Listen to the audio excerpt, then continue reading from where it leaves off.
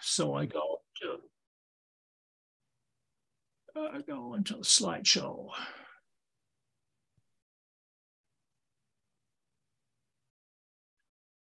All right, I want to talk today about scrolls. First, just about scrolls in general, and then come to the level 2 Grille. I start with some background. Scrolls are little math, not much. Go to the ribbon and fishtail family of scrolls, show you how to make a scroll jig, and then the snub end and the beveled scrolls, and then some tips and tricks at the end. What are scrolls? Scrolls are these curly things, and they are inspired by nature. I just need to do some adjustment here on my screen because all right. These ferns, for instance, they are pretty much exactly what the scrolls are. And there's some scrolls in the animal worlds too, some snails or snail houses and all kinds of nature things that are scrolls. What a scroll basically is, it's kind of a blob or leaf at the end, and then a curl around that spirals outward. Mathematically, those scrolls are called spirals. Here's a nice book, Art Forms in the Plant World. It has a number of beautiful pictures about plants and animals that can inspire all kinds of metalwork too. This one is a scroll from a fern. What we are looking at is scrolls that open up more and more as further you come to, when you come further to the outside. And mathematically, they are called logarithmic spirals. And they come in different pitches. And the pitch means how fast they open up. There's a lot of talk about the Fibonacci spiral. It's not exactly the spiral as blacksmiths typically use, but I want to explain what it is anyway, so you know what it is. It's related to the golden mean. It's another term you probably have heard of. Here is the whole Fibonacci deal. It bases on the Fibonacci series. You start with 1, 1, and then you go on the series by just adding the 2 numbers before. 1 and 1 is 2, 1 and 2 is 3, 2 and 3 is 5, 3 and 5 is 8, and so on and so on. The golden mean, that's the ratio of 2 consecutive numbers. 1 divided by 2 is a half. And then as you go up the line, 21 divided by 34 is 0.62. And if you go further, it stays at 0.62. It converges. It's what mathematicians would say. And this 0.62, that's called the golden mean. You can you can go on a piece of paper and draw this golden mean spiral in a way that's shown here on the slide, on this part here, by just making these little squares, a 2 square, a 3 square, a 5 square, an 8 square, and so on, and then draw the spiral in. From this picture, you see this is opening up very fast, much faster than what usually natural spirals, natural scrolls do, and what we usually use, but at least you know now what it is. So how do we draw spirals that don't open up that fast? There's an easy way to do that. Another piece of paper, you draw 4 lines that intersect. You choose a point on one line, and I chose a point that's ½ inch from the center, but it doesn't really matter. You can choose whatever you want. I just thought smaller than 1/2, it's useless for a blacksmith. So I started at 1/2. Then you cut a piece of cardboard at 80 degrees. You don't need to do 80 degrees, but 80 degrees leads to the spirals that we are after. I tried a couple different angles, 70 and 90, and 80 seems to be about what we have on the level 2 grill. So then I take that piece of cardboard, I put it on the paper, have my starting dot, and then I draw a line to the next beam that starts from the center out. And I go all the way around. I draw this one, this one, this one, always connect where the other stops, always use the 80. And going on here, I get a spiral that's pretty much the spiral that we have on the level 2 grill. Feel free to try other angles. The golden spiral is somewhere between 80 and 85 degrees. I put 85 here in red, then it opens faster. If all of that is too complicated because you say, I'm not a mathematician, I'm just a blacksmith, here's an easy rule of thumb that I use. That's called the practical approach. You draw a scroll freehand. Some people are able to draw it better, others less good. After if you've drawn a couple, then you probably get pretty good at it. And then you go with the positive and the negative space. I don't know if this is exactly what it is. I heard so much talk about positive and negative space. This is my interpretation of it. I call this where the meat is of the spiral, the positive space, and this, which is mostly open, the negative space. And the spirals in the grill, and most of the spirals that I do, they're about half-half.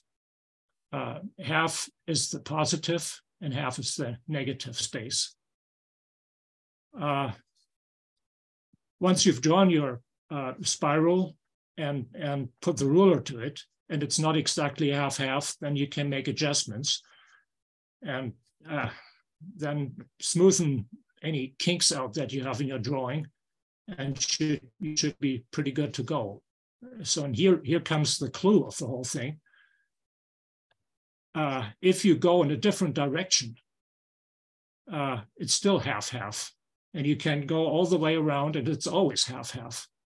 And you can draw the spiral here bigger on, and it stays half and half. You could also apply the gold mean here. Then you don't go half-half, you go 0.62. Oh, let's make that two-third, 1/3. And it's a nice looking spiral. But it's not the same spiral that's called the gold mean spiral that I have showed you before. This is a different thing.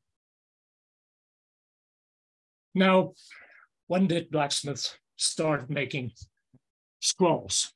That's centuries ago. I was lucky and found a reprint of a very old book, published first in 1767 in Paris. And it shows scrolls that pretty much look like our scrolls. It looks scroll jigs that pretty much look like what we do today for scroll jigs. And it has scrolling forks, pretty much like we do today. So not much changed there.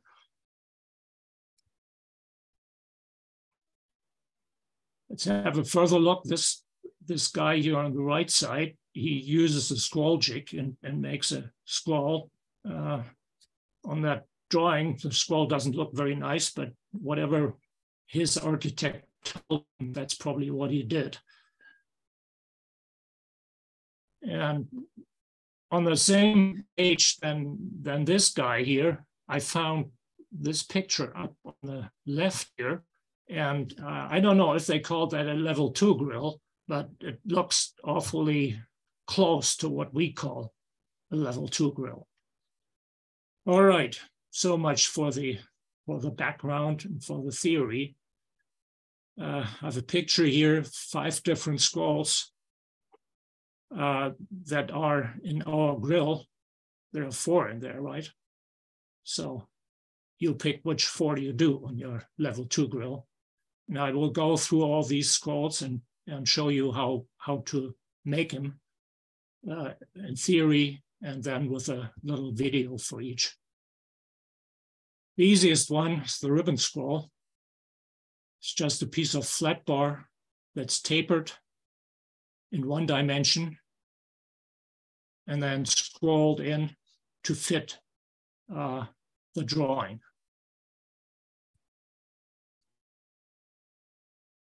Before we can make something fit the drawing, we need to transfer our drawing on a piece of metal. You can do it on a piece of paper, but chances are that you burn up the paper pretty fast. The way I do the transfer, and there's other ways, and in some part of this class, you probably learn other ways to do this. I just take some duct tape and I tape my piece of paper, my drawing, to an old piece of sheet metal, and then I take the center punch and punch along the lines. And when I have the center punch marks on my piece of metal, then I take a Sharpie and make it all black. If I burn the black off, I still have the center punch marks, so I can get the lines back on if I need to. That drawing, by the way, it is in the Ibanez Hammersblow Summer 2022, and it's also on Ibanez website.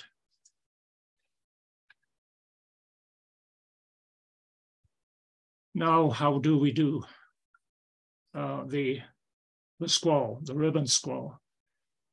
You start tapering the end. For the level 2 project, we have a 1/4 by 3/4 flat bar. Taper that, if I remember right, about 3 inches long to a point that's maybe 1/16 thick, and we keep the width constant at 3/4. I first start on the back, on the far side of the anvil, get the tip bent down with brushing strokes. You will see that in the video nicely. And then once I'm down about, say, 90 degrees, I turn it around and then blow back onto it. That's here on the upper right. And then when I got the tip about in the right shape, then I go to a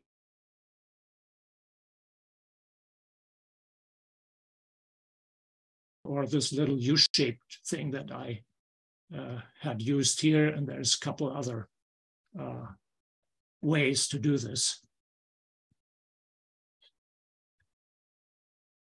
And we scroll it around in between, always put it on the sheet metal with a drawing and make sure that it all fits at the end. When you go, make sure that you get the tip exactly first before you go on. Always do a little bit at a time and don't go too fast. For the ribbon scroll, it's not too difficult to correct the middle, but for the more complicated scrolls, once you've done the center part wrong and you scroll too far, then you can't usually get there anymore with a hammer and to correct it. So it's a good habit to make sure that you go from the center point and make sure everything is correct, and then go step by step further to the outside. What did I do here? should be oh, this is my video. All right. So I narrow from the sides first before I taper, because if I taper and I get the thing too thin and too wide, it's very hard to hammer that back without folding over in itself.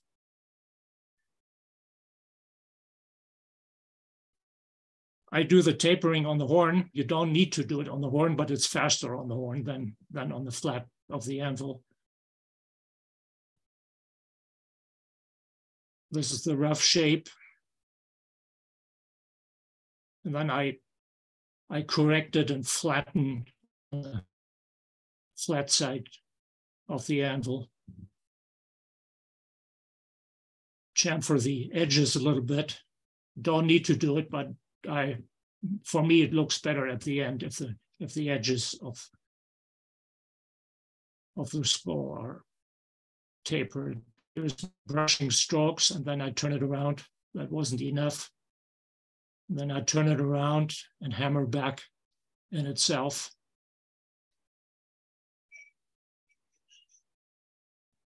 It takes a little bit of practice to get the shape right in the first go, but after you've done a couple, it gets pretty fast.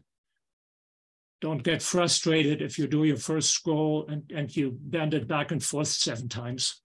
It happens to everybody, but then after a while, it's almost automatic and you get it right. I didn't do the whole scroll in this video. I think for one of the other scrolls, I did the whole process. I didn't want to bore you here and do the same thing over and over and over again. So I focus on a different part of the scroll every time as we go through the different types of scrolls. Here's a couple examples of easy ribbon scrolls with different pitches. These are actually pictures that I did along the road in the little town in northern Germany where I grew up. These are about from the 1900 to 1910s. They're not all very artistic, but there's thousands of them as you go along the road.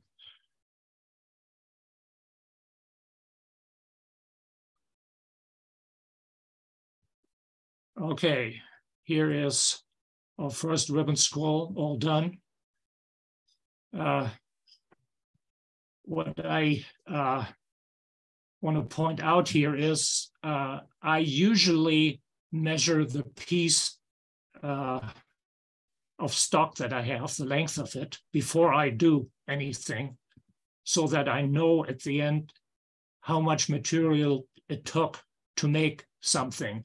This will be important when you go and do another scroll on the upper end here, and the whole thing needs to fit the drawing. So I marked the center mark here. It's the center, the middle of the grill on the side. And it took me 14 3/4 inches of parent stock. What we will do next is we will use this first scroll that we made and make a master. Or we use it as a master to make a scroll jig. Scroll jig, here's a couple. I have a drawing here of that old thing in that old book.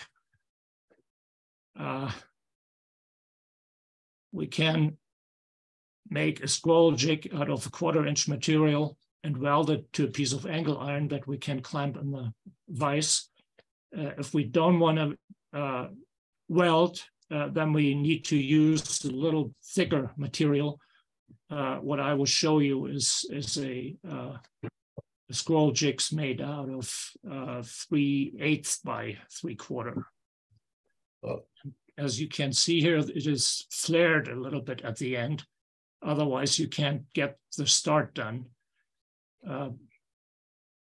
So that's the first thing we have to do. Let's see here. So I draw out the 3/8 by 1, or by 1 I used. Sorry, I said 3/4. Draw it out sideways to be about 1.5 inches wide, and offset it. This side is straight and the other is a little curved. Then I scroll that. That scroll, of course, needs to be a little smaller than the scroll that I want to make. And then I continue using my bending fork or my little bending jig, and I get it to approximately the shape, and then I finish it by hammering it into my master scroll. Show you that in the video.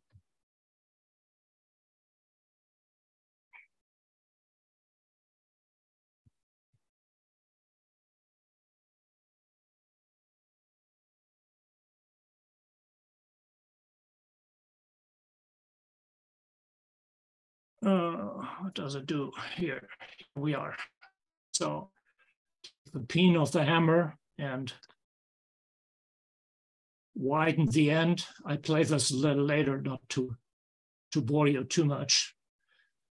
You get the point from this, even if it's running a little fast.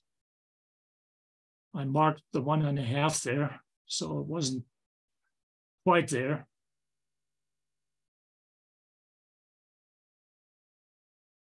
Then flatten it.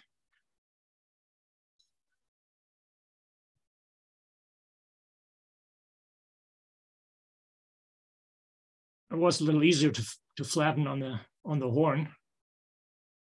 Then make one side straight, and here we are. Then that's to be scrolled in. That's the same process that we used before. It's just a little thicker and wider material.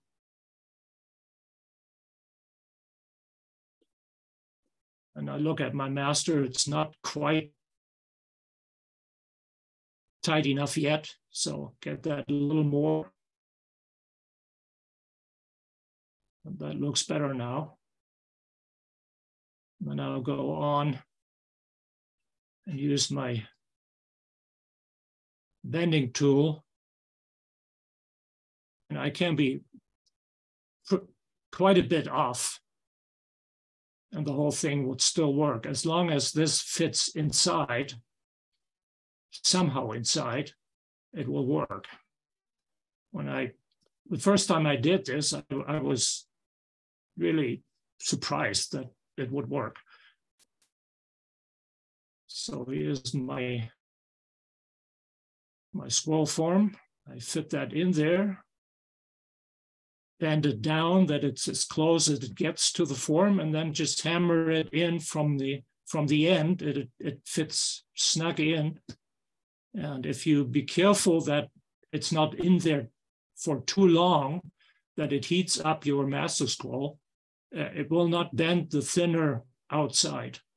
I had a little air gap there, so I used my bending fork to get that in there and then hammer a little more. And here's my scroll jig.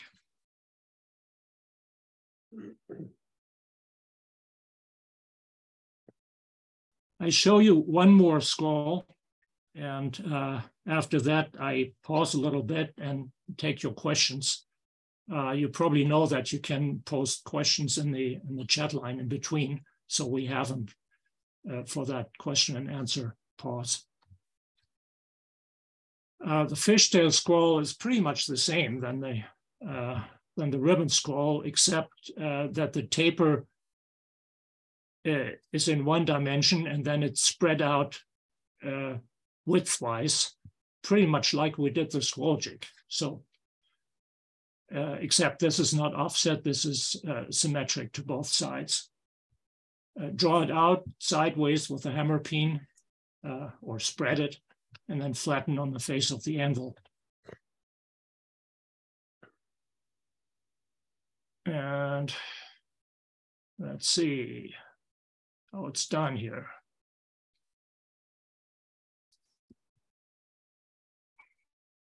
We've seen this before. Now you know why I played it a little faster to not to be too repetitive. This is good exercise. When you hit the anvil a couple of times, so start slowly until you get the rhythm, and then you can go faster and hit heavier. I do about 1.5 inches here, 2 on the width, and then the whole thing, the whole taper and spread is about 3 inches long. I go here, start my scroll, same thing, brushing blows, get the tip to the right shape. Scroll jig this time, just to show you something else. Here's my scroll jig in the vise. The third part is looking up. You see now why it needs to be flared, otherwise it wouldn't fit. And I use a pair of tongs to hold the end in place, otherwise it would just slide around. That's part of it. And as you can see, this is much quicker than what we tried to do freehand before. It's 2 heats and you got the whole scroll done. Sorry, it takes another one.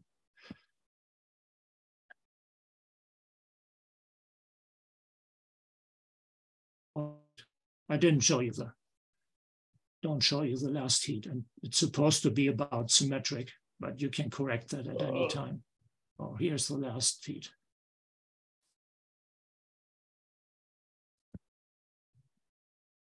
All right, that's the fishtail scroll. And I stop this here. If there's any questions, I'm happy to take them now. Everybody feel free to unmute and pop on if anything comes up.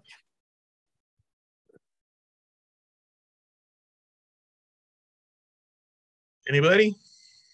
They all left. No, you're just being very clear and concise and not leaving any room for questions. It's almost Socratic. All right, okay. No, we can do the questions at the end. No big deal. All right, and the chat is always available, people. Okay, I go on then.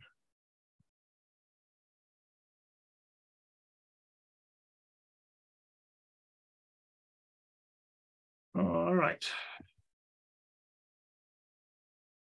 Oops. Doesn't want to go on.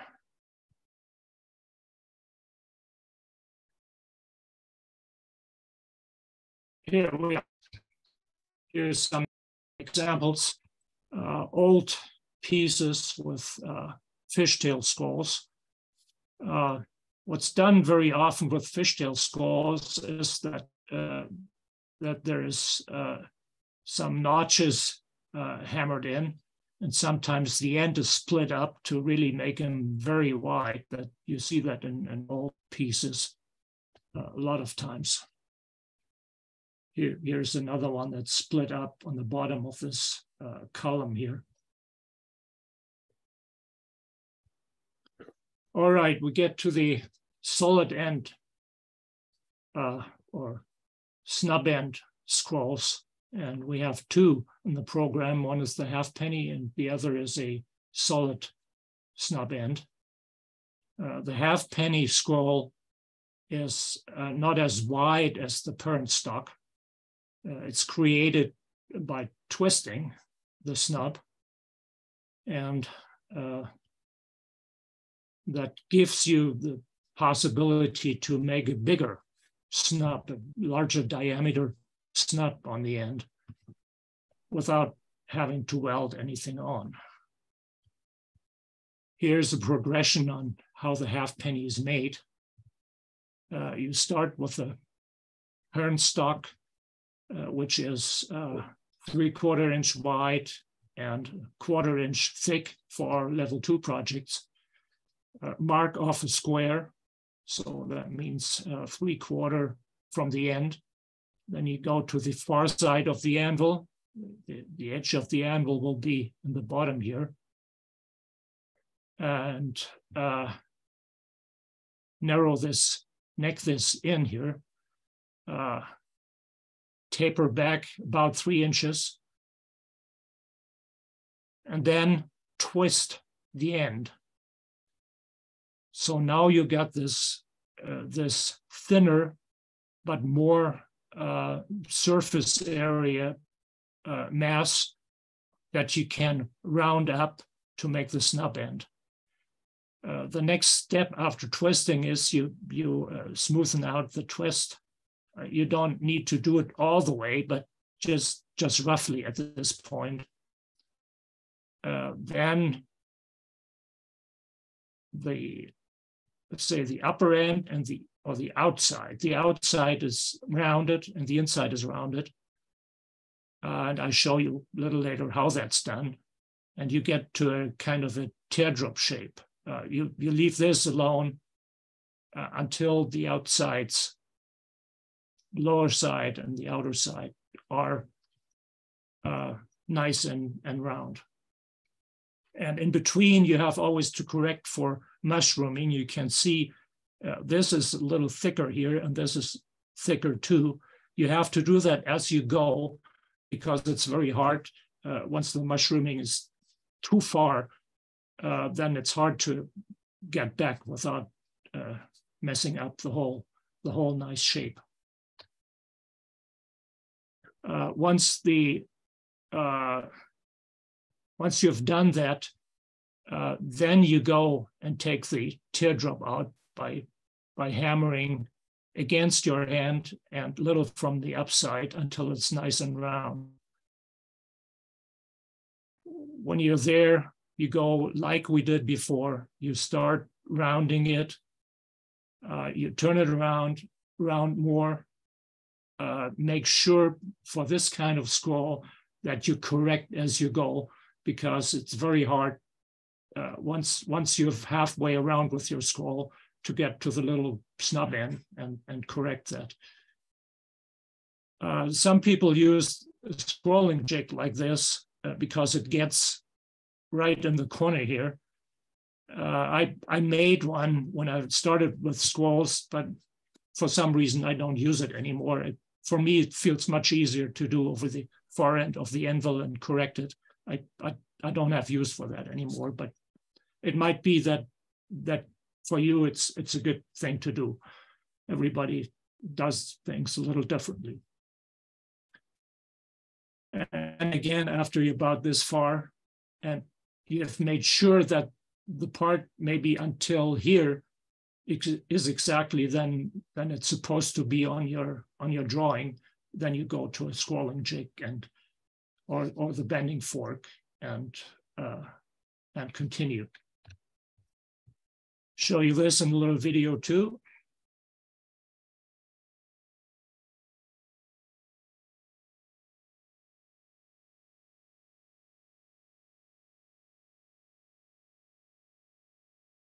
Your neck in, that you have about a 3/4 by 3/4 end snub there. As you go, you get back to the 1/4 inch thickness. If there's a little bulge left, that doesn't matter, but most of it be taken out as you go along. Don't let it bulge too much, then you get some folding going on. If you flatten it, then here we are. Taper it back about 3 inches. Do a little more.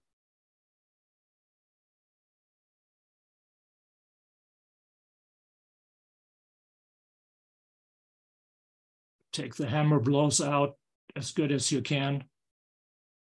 little chamfering.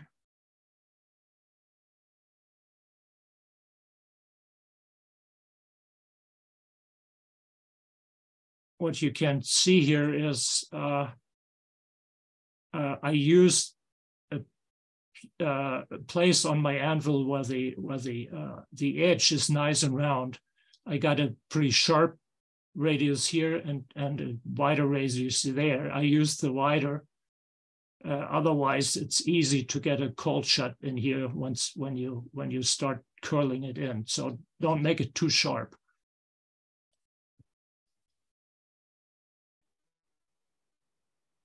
Twist the end around.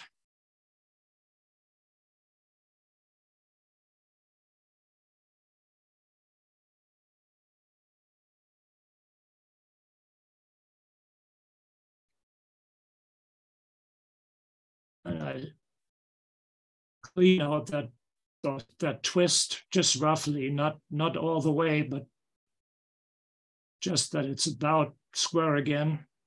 Chamfer the edges a little bit.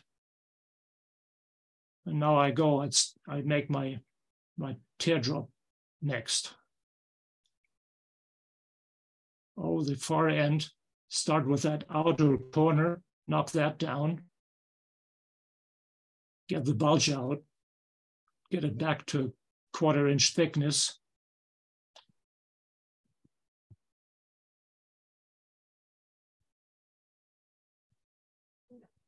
Turn it around, do the same with the inner edge. That's a little more difficult.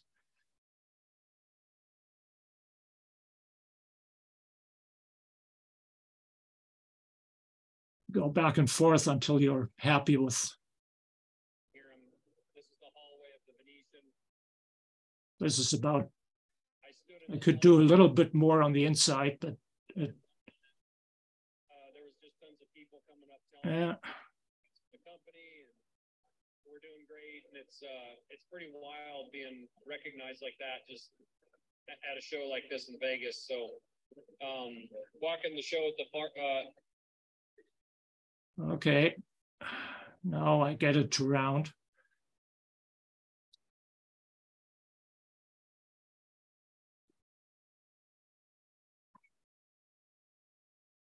Correct a little bit.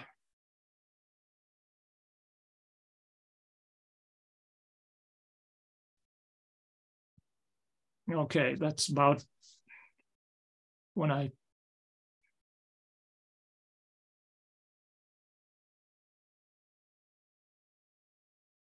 all right. When you start curling this in, it has a tendency to make a kink right where the snub end ends. It takes a little bit of practice to get that kink out, but it's important to get it out before you scroll too much. Once you scroll too much, then it's hard to do. So take that time. If necessary, put another heat in to get that transition from the snub end to the main bar nice and smooth and without any kinks.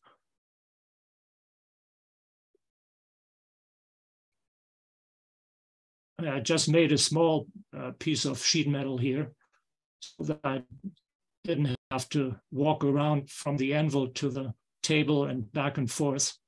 That way I could get more out of my heat.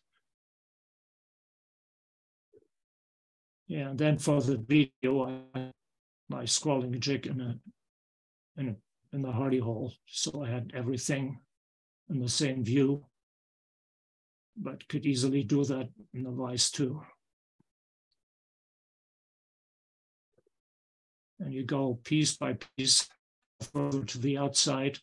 Need to correct a little kink there.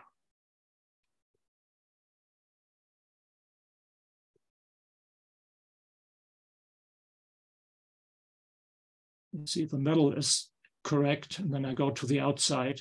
Just do a little piece.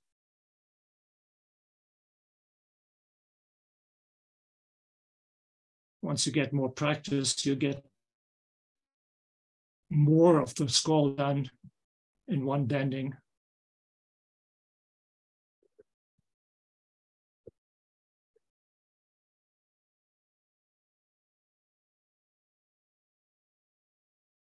go on and on.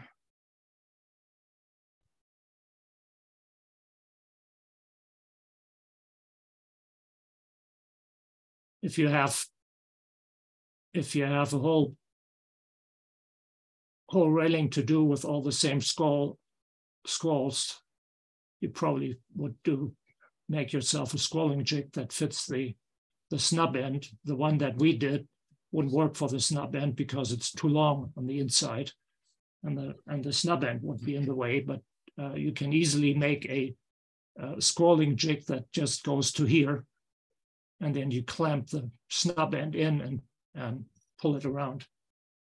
But since for the level 2 grill, you just need one of these, it's not worth the effort to do that.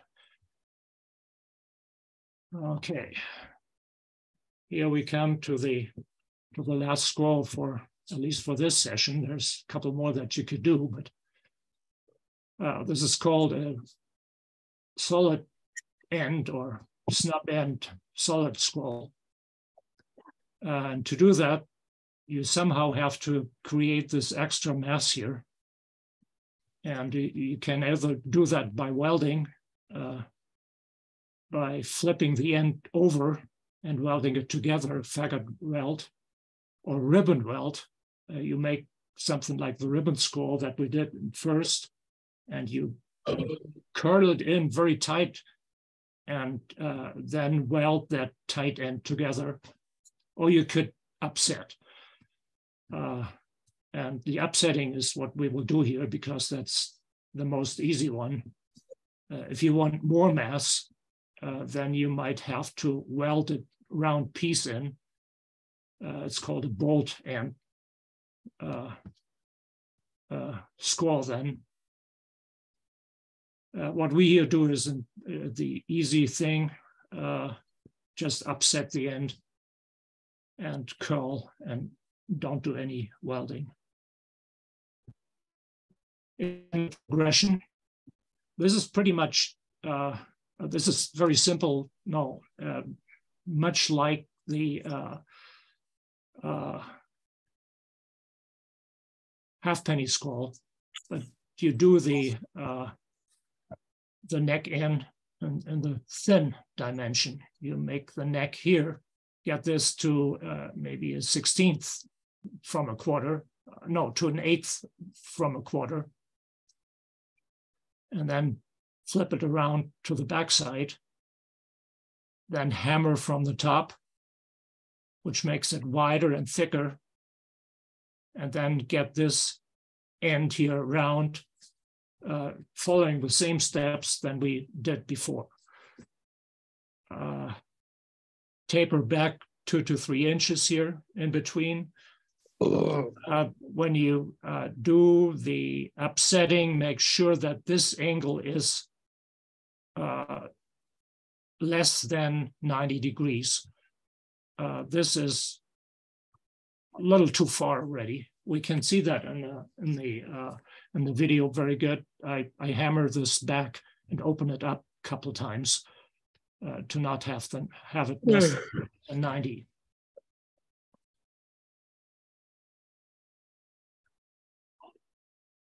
Once we have the square, we get to the teardrop.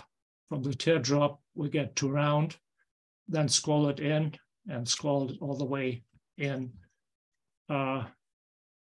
As we go, progress through the different steps, make sure that the width is corrected back, that it's not getting wider than the 3/4 of the parent stock. For the rounding the snub, same than we've seen before. Start on the outer edge, get this edge round, turn it around, get the inner edge round. Once you have the teardrop, then get the teardrop to round. And then you curl it in,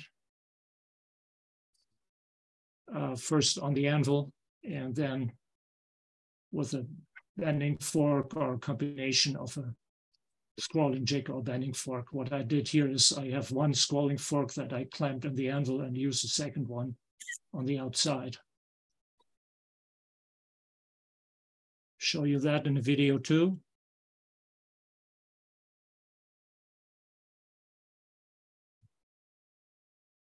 When you get started here, this is a little harder to do than what we've seen for the halfpenny.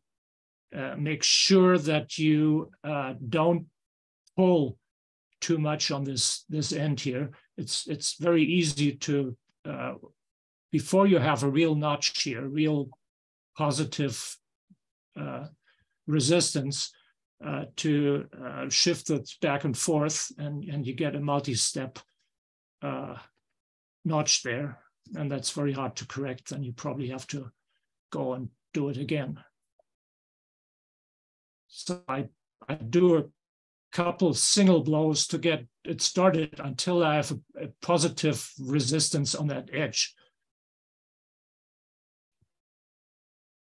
And when I do the tapering back, I keep the notch a little bit outside to avoid hitting and cutting another step in there. Sometimes you get off sideways too. You can see here that the one side is a little longer than the other, but you can correct that too before you make sure that the width is taken back in between.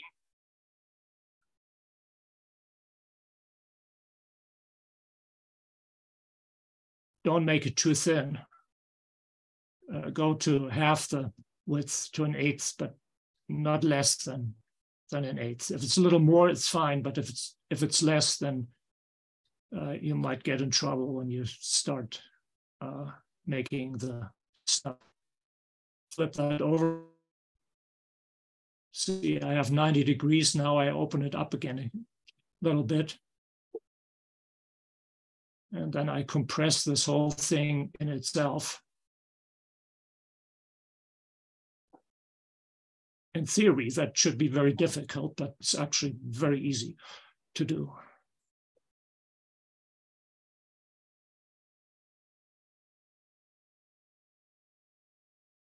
And around the outer side, and then flip it over around the inner side. Again, like before, the inner side is a little more difficult to do.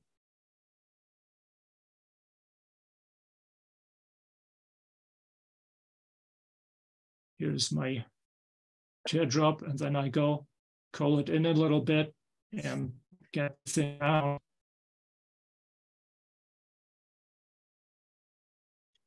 Here is it round.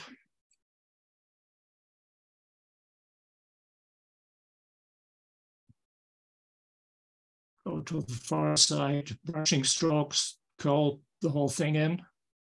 Make sure that this initial kink, where the transition is taken out.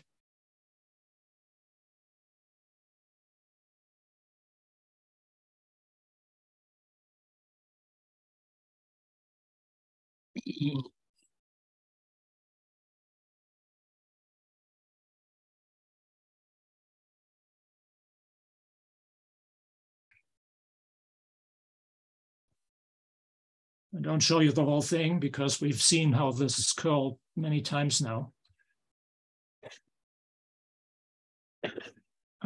Instead, I give you a couple pictures of situations that are not exactly what you want to have and how you correct them.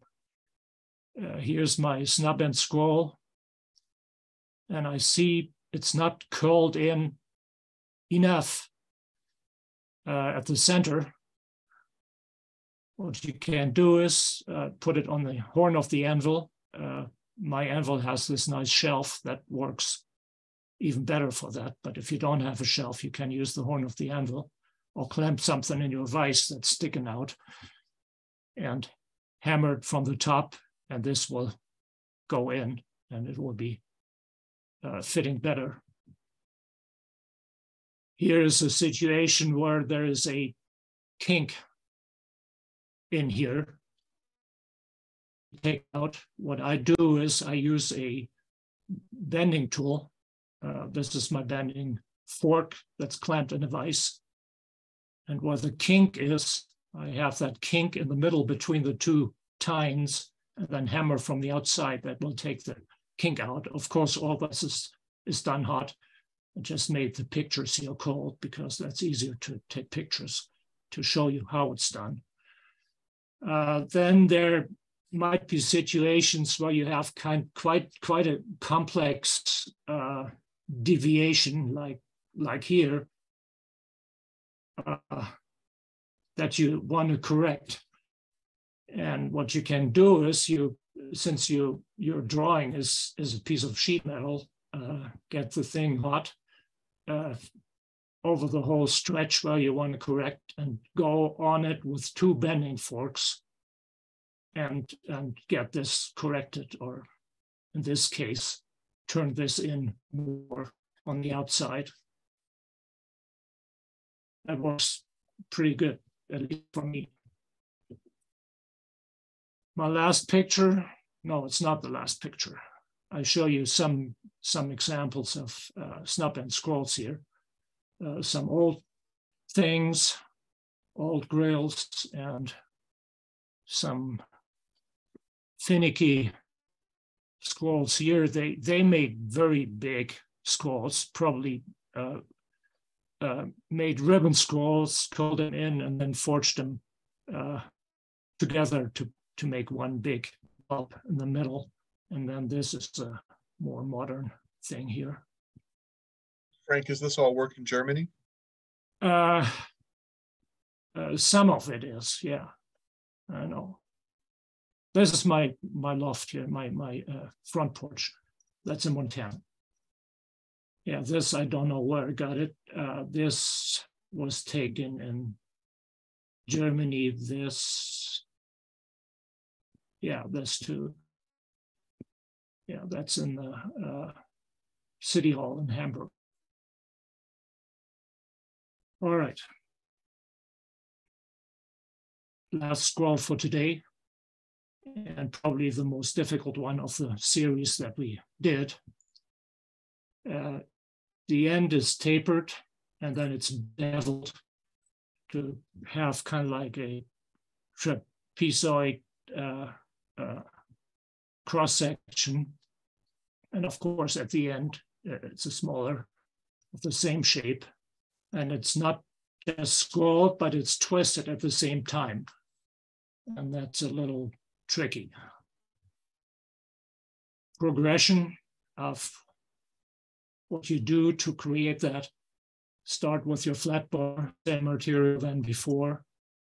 Make a short taper. I think it's about 2 inches long, what I did. And I did a little rounded taper. It's not a straight taper, but you can do what you think looks good for your eye. Then it's curled in the hard way. You start making the bevel on the inside using a small diameter rounding hammer. You start on the inside, it opens up a little bit, and that's good because you can hammer it better and more precise with your rounding hammer. And when you go on the outside to do the outside taper, it curls in again, and you end up with what you started with. Sometimes you have to go back and forth a couple times. What I usually do is when I start on the first side, I don't go all the way to the middle. That way I avoid to go too far. And then I go on the outside and taper it. And then I have two lines here and a little flat in the middle. And then I can work it from the inside and the outside until the two lines match. And that works pretty good for me. This actually on the picture looks like I didn't do a very good job on the outside here. That probably takes another heat to smoothen this out here. I can still see my marks from the rounding hammer. And the whole thing is curled in 2 dimensions.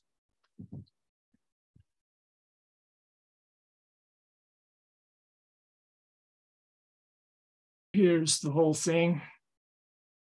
Again, step by step, create the one-sided taper, curl it over the straight side, curl it in, up this picture.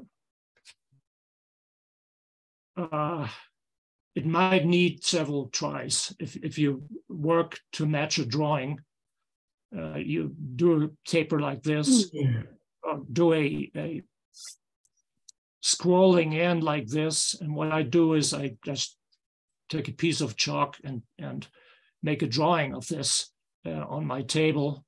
And then I go on until I have my scroll. And if this scroll is too small or too big or too whatever, then I know I have to start differently. It took me 2 trials. The first one I hadn't curled in enough, and so I couldn't get the right shape. This is what works. So if it's pointing about back to the parent stock, about 270 degrees for the level 2 thing that's on the drawing. You bevel the inside first, then the outside, and then go back and forth until it's a nice line in the middle. And then you do that compound bend. You can do that over the horn of the anvil. My horn is pretty thick, so it doesn't work. So I made myself a little smaller horn for my vise, where I did the compound bending, and then I correct it with bending forks until it's the shape I want. Last little video.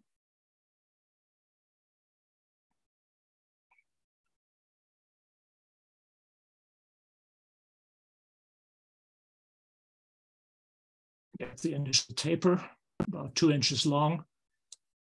Leave it a little rounded.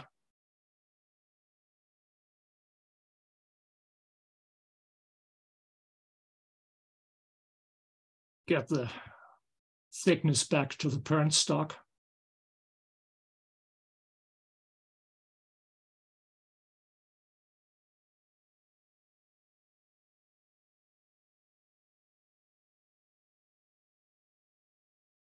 This is about the shape that I went with. Then I go over the horn. Realized that my anvil stand is a little rocky, but it worked for this video.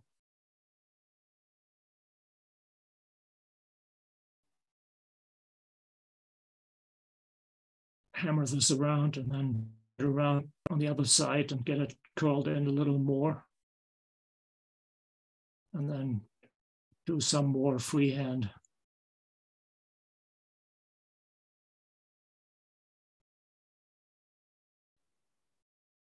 I went to 270 degrees about here.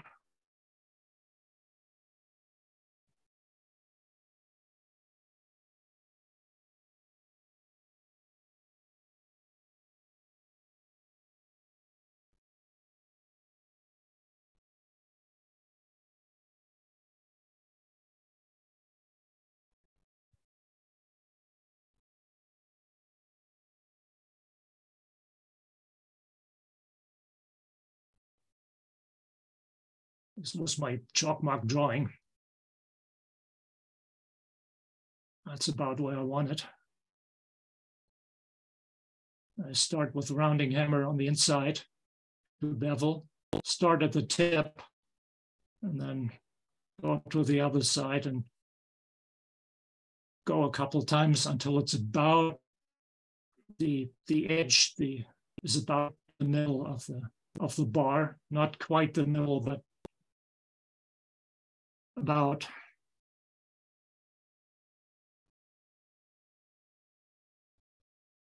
And then do the next pass on the outside. I used the bigger rounding hammer on the outside. With the small one, you get a lot of pock marks there. Of course, you can take them out in the second go, but you can see that here, let me stop this. No, you can't see it. I stop it again a little later.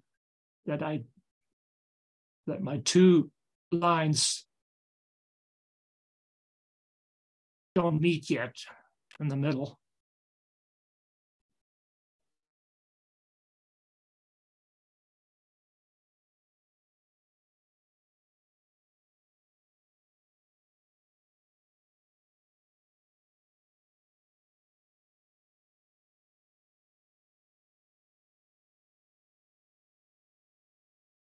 Yeah, I got them meet here. The inner line and the outer line almost meet, but not quite. So I have to go back here and push this inner line further outside to get to the middle. And then I need to work a little bit here on the outside and on the inside to make these two lines meet. At the end, the most important is that you get a nice peak here where it's exactly in the middle. This is not visible as much, but the very tip is very visible at the end, and it looks nice or it doesn't look nice. So I'll heat this up again and do another round on both sides. I clean the scale off nice because if you hammer the scale in there, it doesn't look nice either, because you don't see that clean line in the middle that well.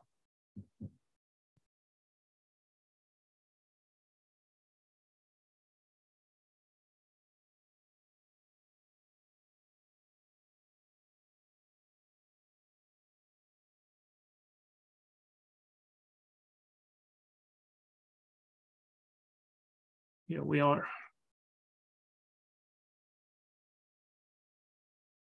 So here's my little beak, my horn. I start at the middle. It's a pretty small hammer because it doesn't take much, and I try to not hit the middle line. I try to always hammer on the outside. Some people use a rawhide. This for me, that doesn't feel right. So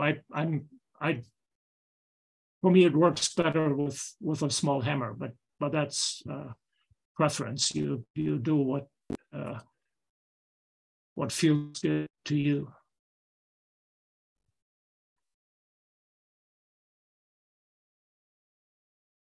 Then you can use a bending fork and correct things. I've seen smiths doing this just in one go over the big of the anvil, and it all is exactly the shape that you want to go, but I never managed to do that. So I do a lot with my bending fork. With a bending fork, if you use one, again, you have to make sure that you don't bend over the middle line. Don't squeeze that, then you get marks in there, and you can't get them out again. So I try to have just contact of my bending fork either on one side of the bevel or on the other side of the bevel, but not on the middle line. This is almost there, I would think. Yeah, here we are with that scroll.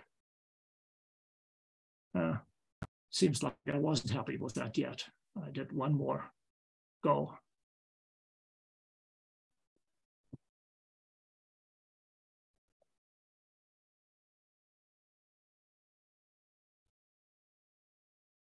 There we go.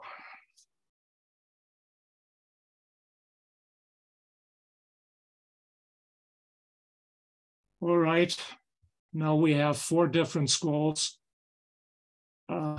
We haven't made the pieces for the grill yet ourselves to do the scrolls and make them fit to the drawing. These scrolls, of course, that's not all there is out in the world, and I show you a couple more pictures of other scrolls.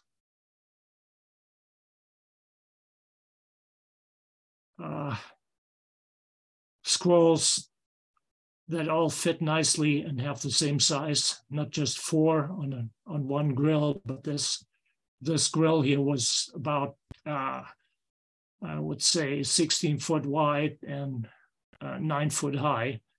And I didn't count the scrolls, but somebody had quite a bit to do to do all those.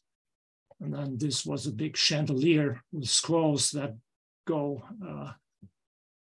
3 times around, and there's a fishtail, and there's a snub end, and there's some curled scrolls other than the one we did, a little more sophisticated ones. So this was just the beginning of learning to make scrolls, and I hope you have fun going on and doing your own scrolls. Now I'm back for questions. Frank, that has to be the most efficient bending fork I've ever seen. That makes so much sense. I don't know why I've been pushing things apart the way they teach it in CBA. That's brilliant. I don't know. I don't know how many bending forks I have. I have plenty of them. Questions, anybody?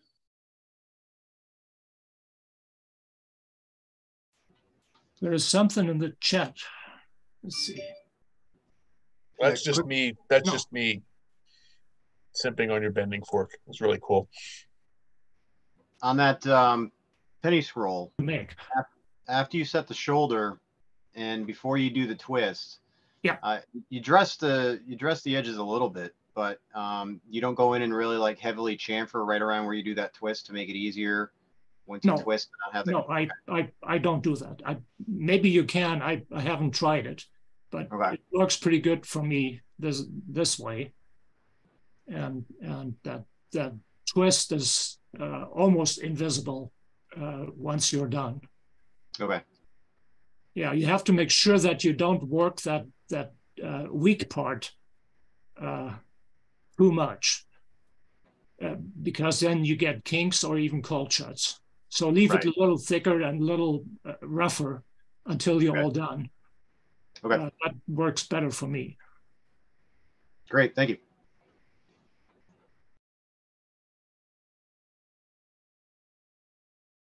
Anybody else? This is all filmed in your shop, correct, Frank? Yeah, that was done in my shop, yeah. Mm-hmm. Good camera angles, very clear. The lighting is excellent, especially on the bevel. I tell my wife, she takes the pictures. If nobody else has any questions, John, are you ready to get started on your section, the coloring? Yep, I'm ready to go. All righty. Same thing, just mute your mics and turn off your videos, and we'll get started.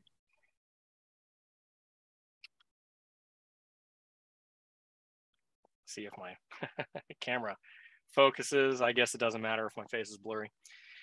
I think it was Greg just asked the question, and when I do my half penny scrolls, I usually do chamfer my corners, and I'll set it down, say it's like 1/4 by 3/4, and then I set that shoulder down. It will usually gain some width, so it'll become about 3/8 by 3/8 square, and then I keep that extra width in there, and then I hammer my corners down to have good strong chamfers, and I twist it at that point, and then it's really, really easy. If you're having a hard time getting those twists to go away, that's a good way to do that. So I thought that was a good question, and I do it that way routinely. So that might help you if you're having a hard time. Anyway, I'll get on with my presentation here. You have the share? Mm-hmm. Okay, so I'm going to be doing collaring. I'm going to cover the 3 collars that are shown in the frame here. This is all in Mark Asprey's book, his 3rd book. That's volume 3 is the red one. And it's all in chapter 16 on page 333. So it's a real great study guide for all of this. And I try to stay consistent in my talks so that you guys can reference that. And you don't need to take as many notes, and you don't try to have to remember as much of what I present. Let me grab a pointer. Okay, so, and let me move some bars around. There we go. Now I can read what I.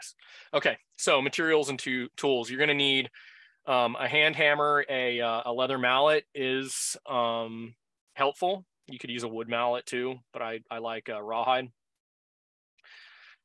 Set hammers are handy, not totally necessary, but they definitely help, especially when closing your collar. I like the mallet for when I close my collar. If I have any sort of decoration on there and sizing, beads, anything like that, it kind of protects your collar from getting dinged up when you're doing your closures. I would advise you to do some collaring jigs and vices. You don't necessarily need them, but it definitely makes things a lot easier. And I would try to do these things more than just the single application of the level 2 grill. I would try to do these until you feel comfortable with them. A lot of people will do these only as many times as they need to, but then they always feel uncomfortable about performing when they have to, even though they have experience. So I just try to do things where I just feel entirely comfortable with the process. And if you're going to do that, then having the jigs and everything, it's well worth the time spent doing if you're going to do a lot. Bending jigs for samples. That's optional, and I'll show all of these in my presentation here. Tongs for all the size stock that you're going to be using, and this one is just 3/16 and quarter.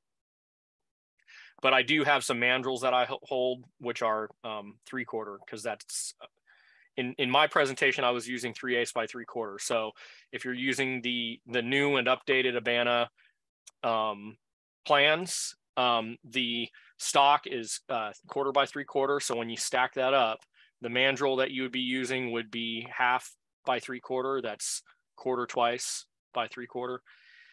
And all of your tooling and everything would have to be adjusted for that. So I'll kind of explain how you do all of these things for different collar bundles and collar sizes and all of that.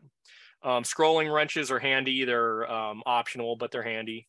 And these are the stock that you're going to be using. 3/8 by 3/4 is what I used for my scroll fragments, my sample fragments, and then the 3/16 by 3/4 and 1/4 by 1/4. That's the actual collar stock itself.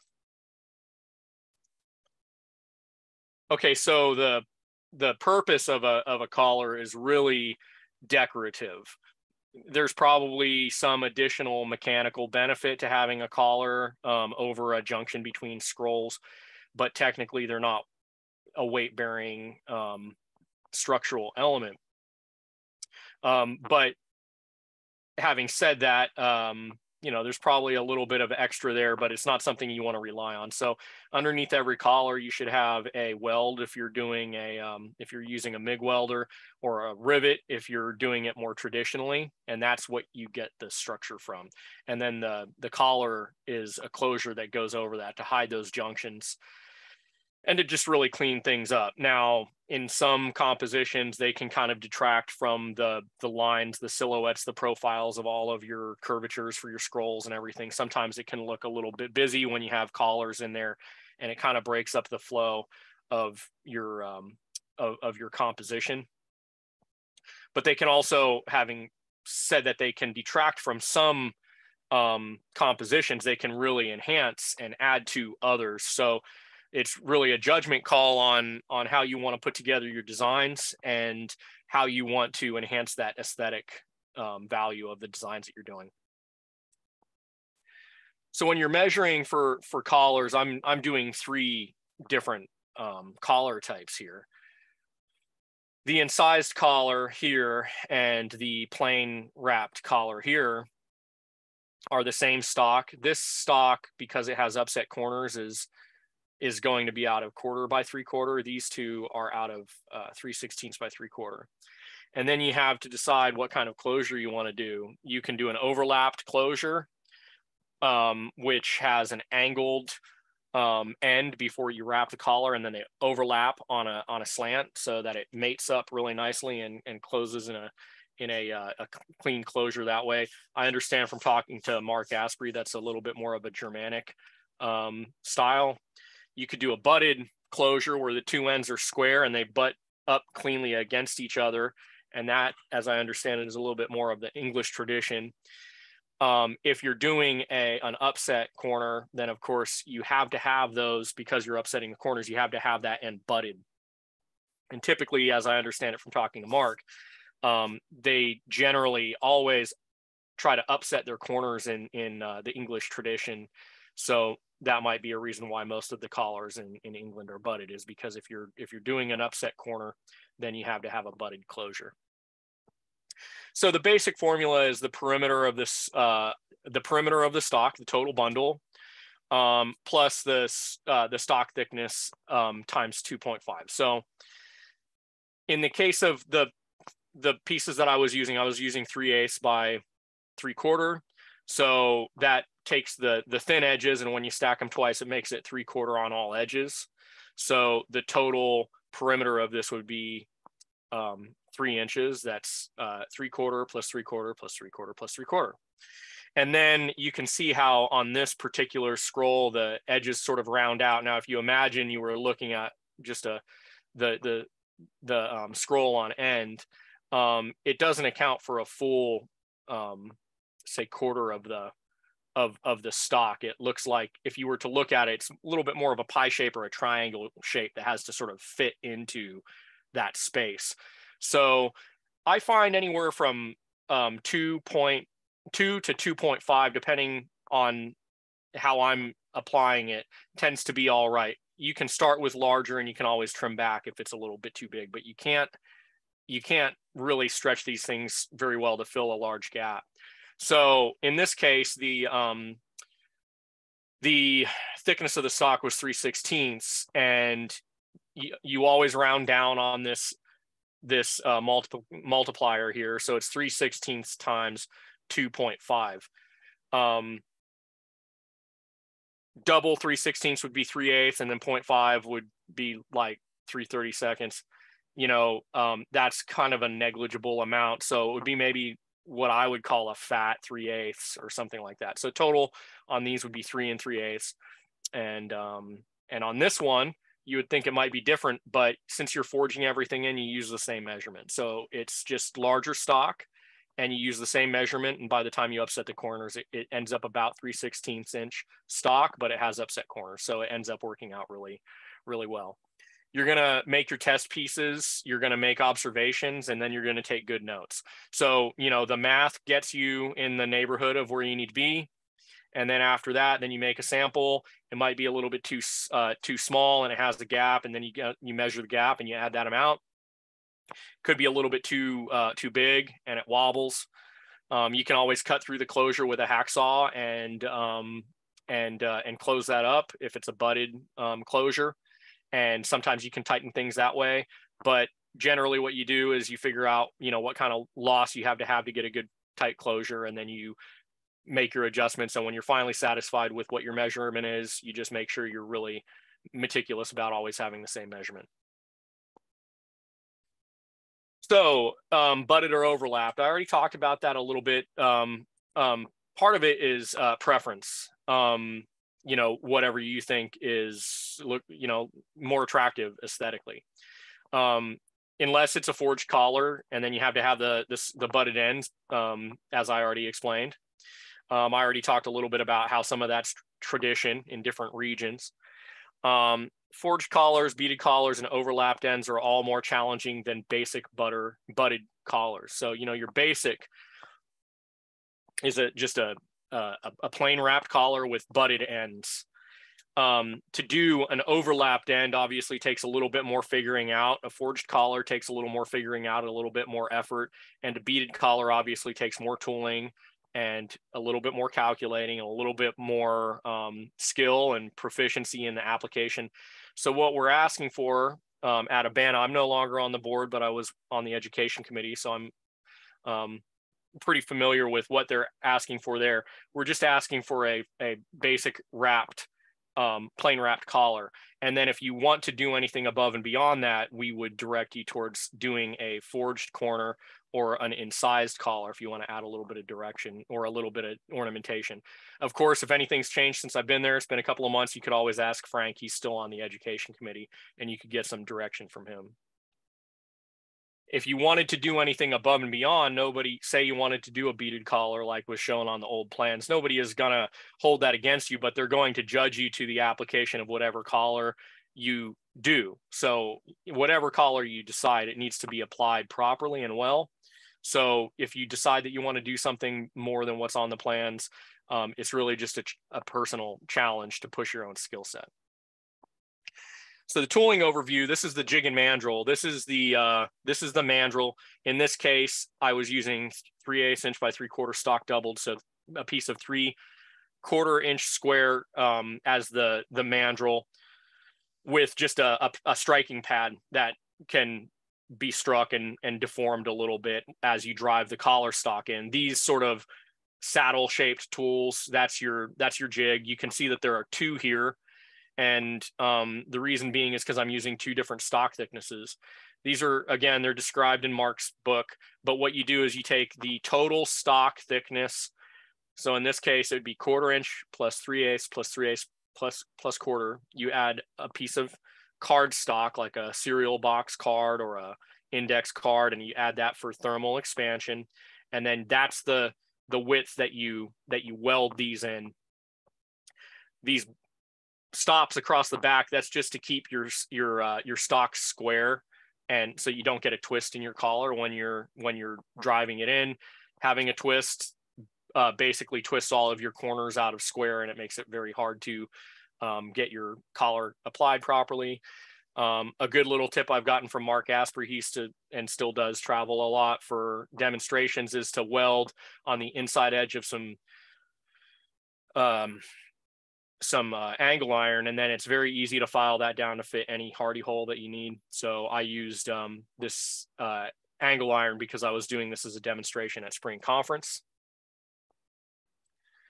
This is not a have to have sort of thing, but it's a nice to have sort of thing. This is the collaring vise. You can also fabricate collaring vices. This one is forged, also in Mark's book, but you can fabricate them out of angle iron with a spring made out of a piece of flat bar that's welded together, and you can fabricate various arrangements for that as well. This is a very challenging and fun forging, and it's actually a pretty trick little piece of tooling to have. So, I'm kind of a little bit of a tool geek, and I like to do these things. So for me, it's something that I wanted to do because I just enjoy making these things and having them in my shop.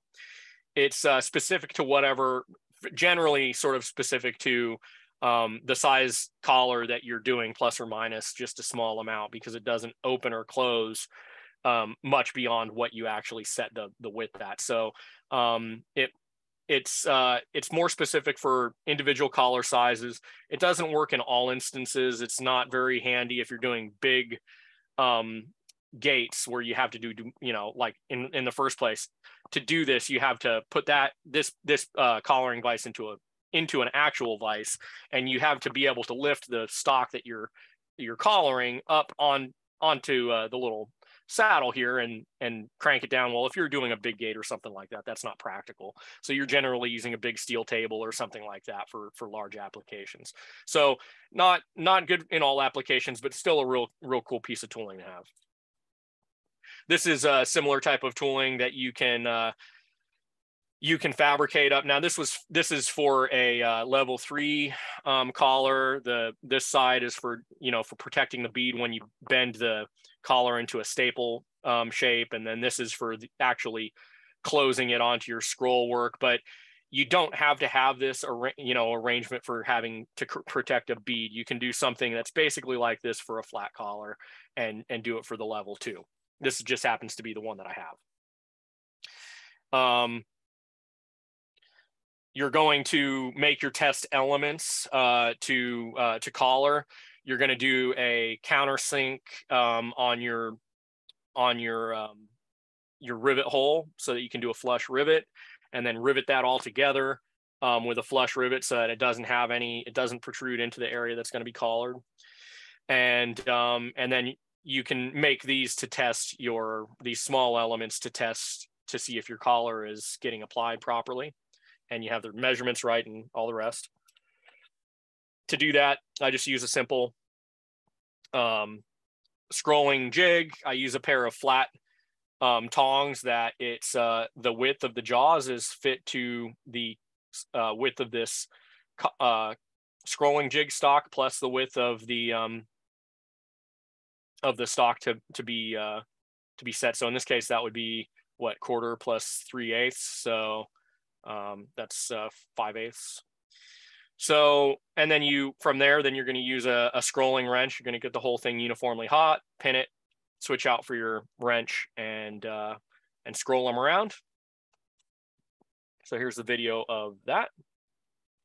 It's a pretty straightforward and basic thing to do, especially after you saw the videos by Frank.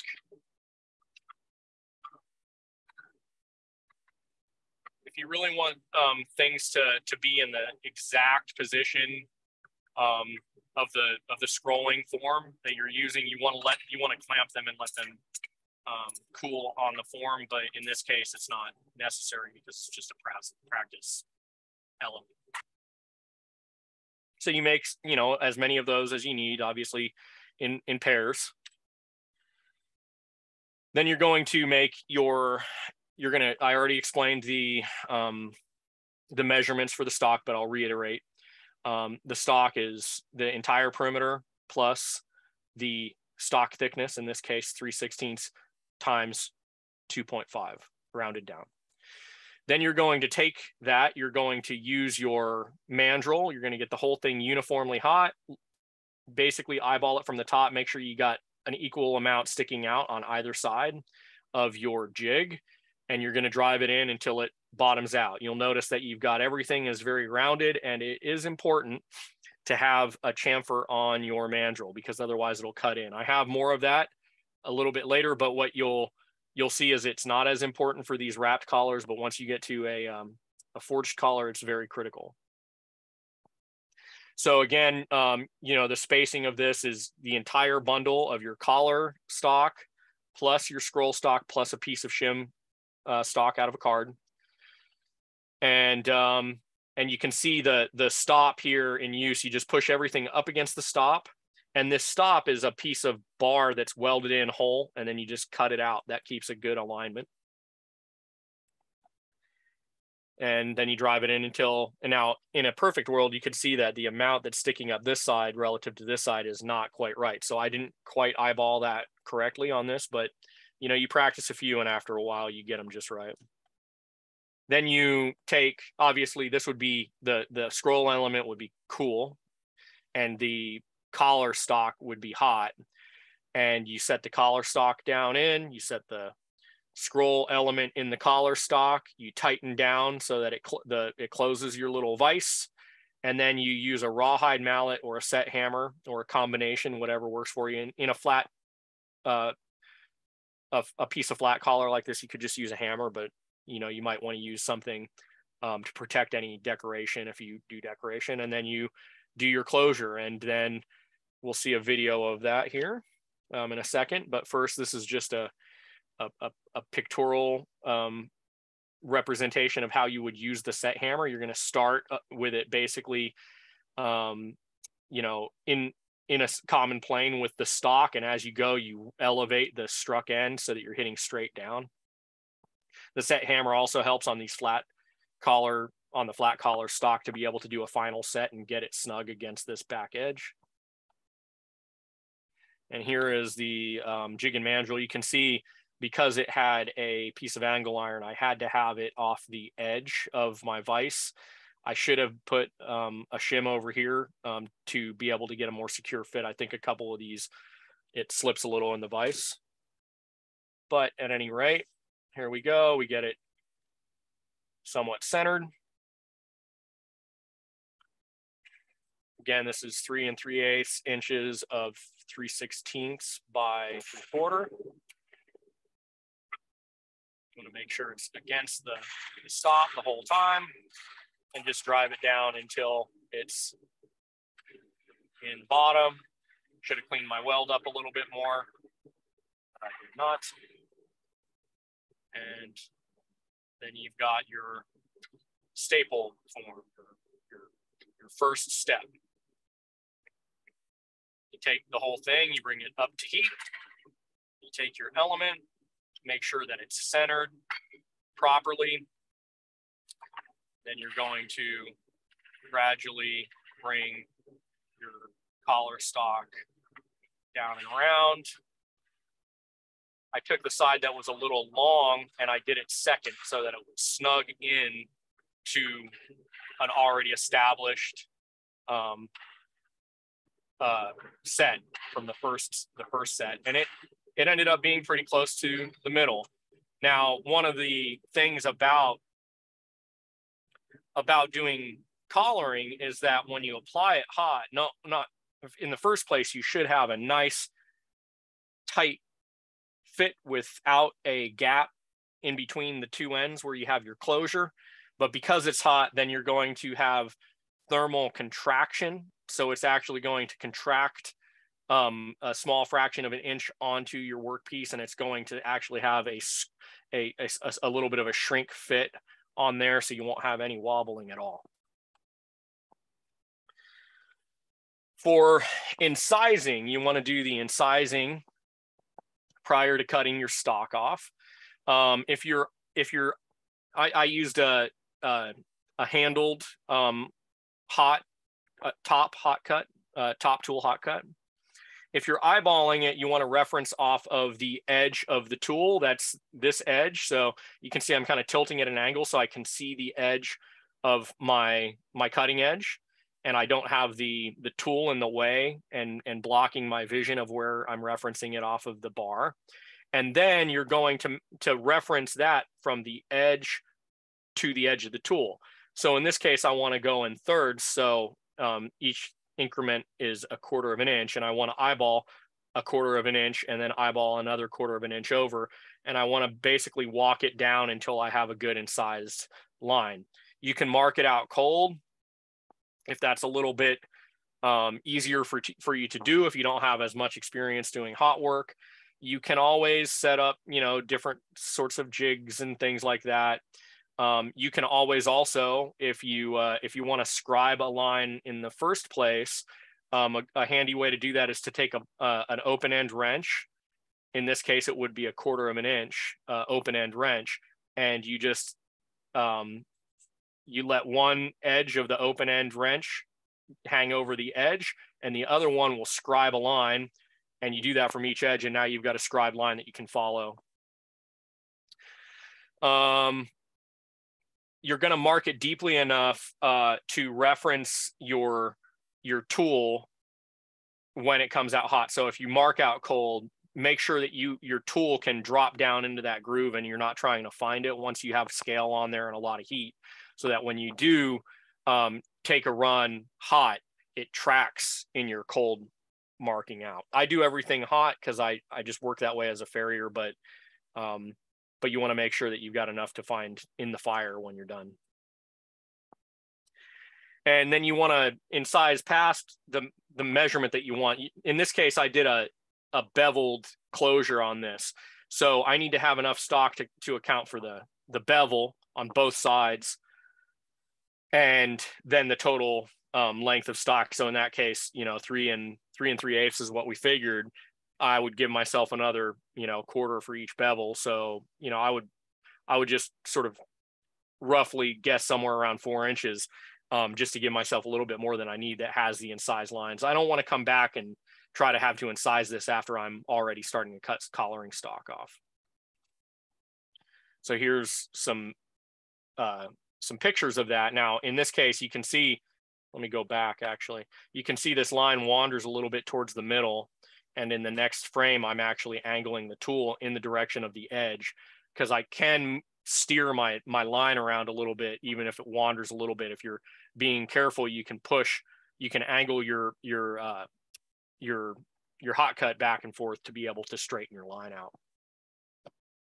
Then you're going to bevel the end. Obviously, you can't see the stock very well, but what I'm looking for in this picture is the angle of my hammer here to bevel the end. Excuse me. And then you're going to flip it over, and you're going to measure out from the beveled end. You're going to take your measurement, and then you're going to hot cut from there. And it wouldn't hurt to have it just a 1/16 of an inch long and be able to clean that up to the exact length with a file before you do your closure.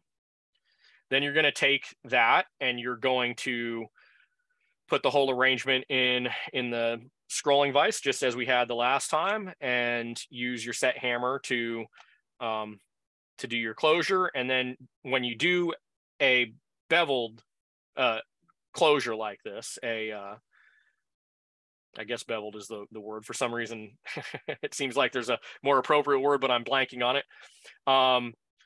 You want to make sure that you start with this bevel, the one that's going, the flat edge here needs to be flat on your stock. You go the other way around and you've messed up and you got to start over again because you did it backwards. So here we're going to incise some material. I just grip that between my legs. I'm going to start. You can see I'm angling it so I can see where I am, 1/4 of an inch from the edge. I'm going to start on the ends, give myself a mark, and then I'm going to just walk it back. I'm going to lift the heel and drag so that the toe stays in the groove, and the heel can clear the last cut. And then before each strike, I just drop it back down to be flushed with the surface, and just walk that down until I've got it where I want. Again, if you're not comfortable with this hot, doing it cold is just fine. And then you can see how it's easy to lose your mark once you've got some heat in it. Sometimes the radiant heat and the incandescent light coming off of that can make it hard to be able to see. Now you're going to see I'm going to tilt this to the side here, and I'm going to steer that line since it wobbled a little bit. And I can steer it if the line's still shallow, and then I can deepen it with the tool straight up and down afterwards. Because once I've corrected it, then it's going to drop right down, and it'll straighten right out. So after that, you're going to put a short taper, keep the stock completely flat on your anvil so that you can control the angle of your taper. I made a little bit of correction in the width because I did get a little bit of extra width on the taper. About a 45-degree angle is just right. Now I'm going to measure back from the end, the 3 and I almost did 2 3/8, but the 3 3/8. Now you could do that with, soapstone or silver marker or whatever. You'll notice that I am angling the hot cut so that I get a cut that is straight on this edge and 45 on this edge. And once I'm most of the way through, I'm going to use the edge of the anvil on a sharp edge as a shear to have a controlled cut that does not send my hot cut piece away from, sailing across my shop or into any areas that doesn't need to be. I like to just do a control cut where I can wring the stock off and it doesn't go flying across the room. Then you do the same thing as you had. Make sure you have your incised side down and drive it into your jig and mandrel. You get your U shape or your staple shape. Drop it in. It's good once you have a beveled closure to do a little bit of a dry run, so you know which way you're going to put it in and which side you're going to hit first. But this is the side that needs to be done. You can see I'm using a mallet to get it mostly closed over, and I would have had a tighter closure in there if I would have just used the set hammer from the start. And you can see on this one, I needed just a little bit more, about a 1/16 of an inch on there to get completely flush on the back. It's still a good closure, but if I was going to be real picky, I would have added just a little bit of stock.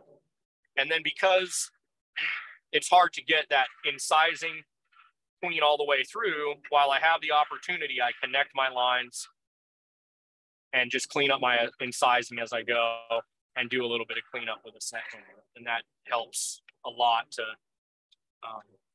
tidy up your. So that would be a good way to sort of dress up a collar for the level 2 grill, is to do the incise lines. That would be one of 2 options that I would probably elect to do myself. The other one being this wrapped and forged collar. So in this case, I'm using, you can see I've got some 3/4 square because I'm using 3/8 by 3/4. So that's gonna basically equal the bundle. And then I've got a little bit of a taper on the end to be able to get my collar off as I'm forging. Now, as per the new Abana plans, it's 1/4 by 3/4. So you would need to have, you can take 2 pieces, weld them together as a mandrel and do that way. Or if you have some 1/2 by 3/4 stock, which is a little less common, you could use that for your mandrel. You're going to cut the same measurement on your collar stock as you had on the 3/16. So 3 3/8.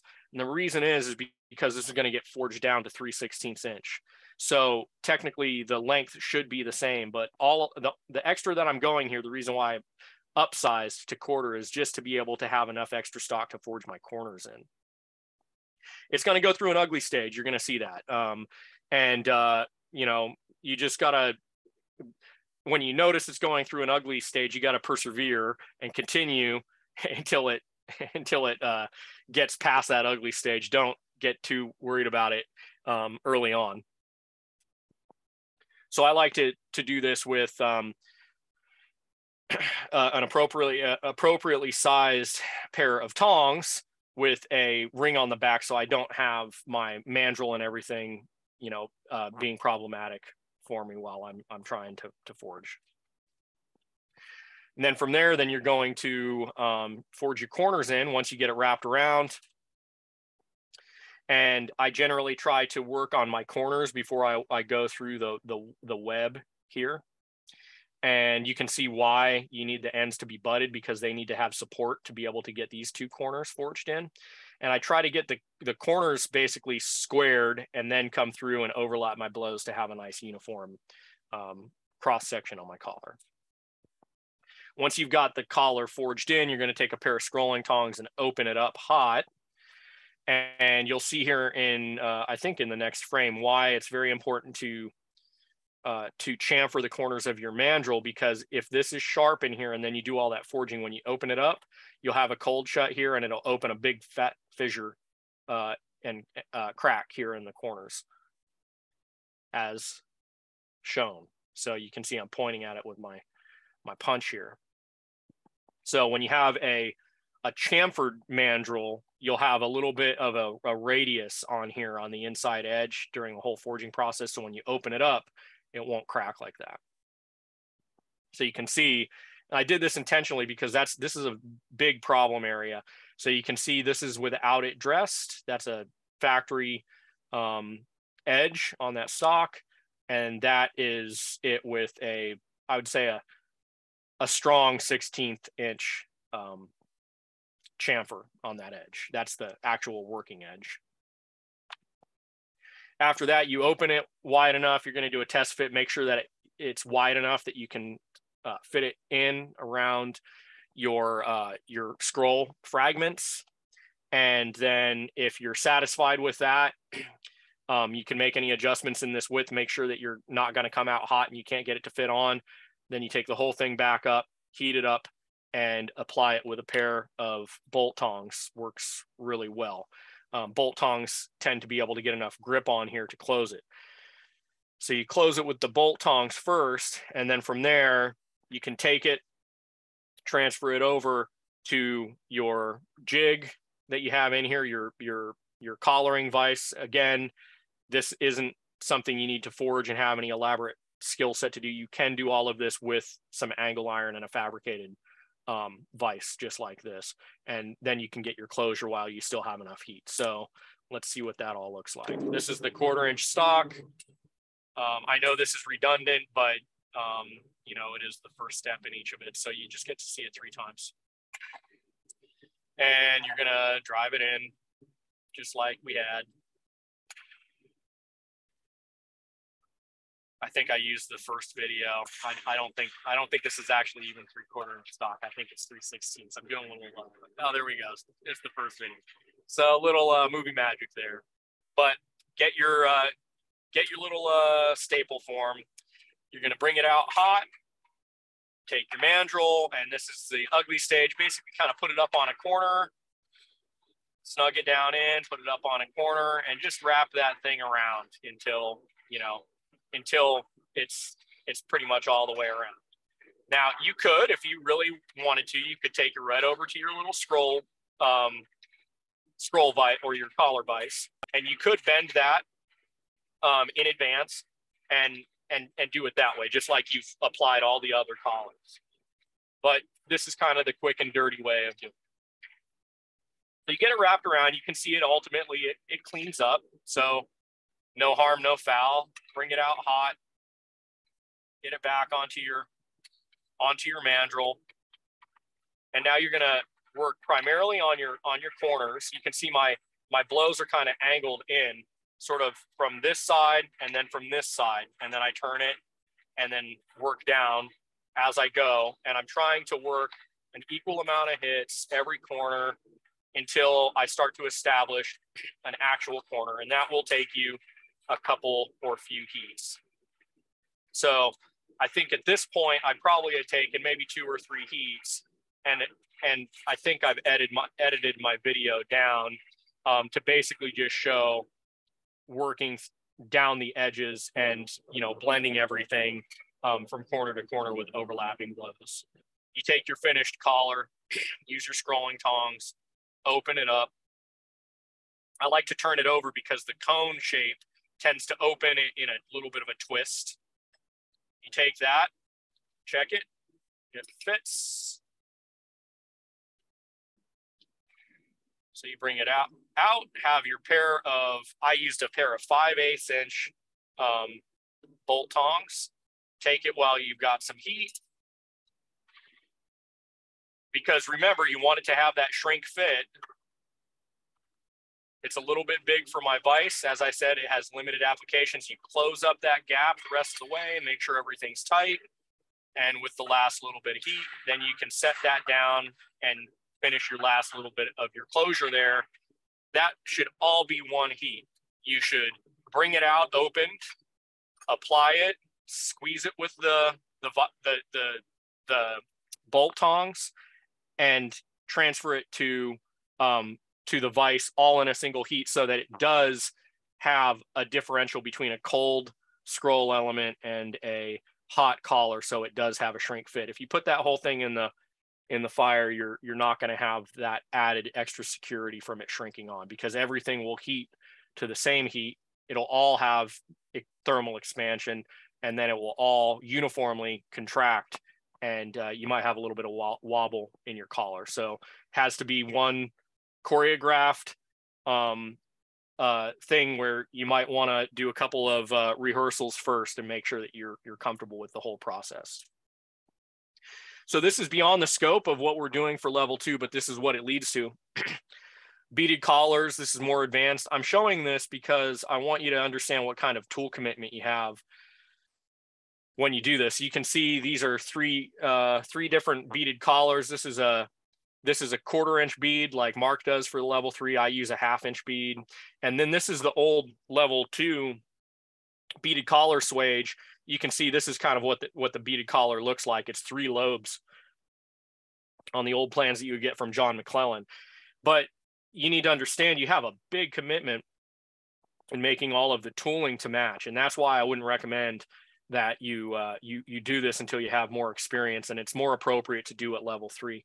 So, you know, it kind of gives you an idea of the trajectory and where you're going to be going. But not only do you have to have the swages, but then you have to have top tools to protect your bead when you're doing your closures, and you have to have matching scrolling or collaring vices and jigs. So the commitment for this is much greater. The level of aptitude and experience you have is very much greater. But it's nice to know where you're going. And when you get to this level, it's really cool to have that ability to have some extra expression on your pieces, you know, some room for artistic expression and different designs and composition. So anyway, none of this is actually covered. And this is, by the way, not even all of the tools. You know, this is just the basic tools just to make and apply the stock, but it doesn't show all of them necessary for the application of the collar and everything. So, so anyway, that is why I would discourage you, even if you happen to see the old plans from John McClellan and it shows this triple beaded collar. And that is what I did on my level 2 when I did my level 2 about 10 years ago. I did that because that's what was on the plans. But in talking to John, even at the time that he made up those plans, he was only expecting people to do an incised collar. So I did it because that's what was shown, but it was a lot harder than it had it to be. And at, you know, for me at level 2, I mean, it was very challenging and very intimidating. I'm glad I did it, but I wouldn't recommend it. Anyway, so that concludes the collaring for level 2. And I'm going to stop sharing and open that for questions for anybody that might have any questions about collaring. Thank you for the warning about the tool commitment. Sometimes that's not apparent until you're most of the way there. You're welcome. Yeah, that's my civic duty to let you know, hey, do it if you know, whatever makes you happy, but be warned.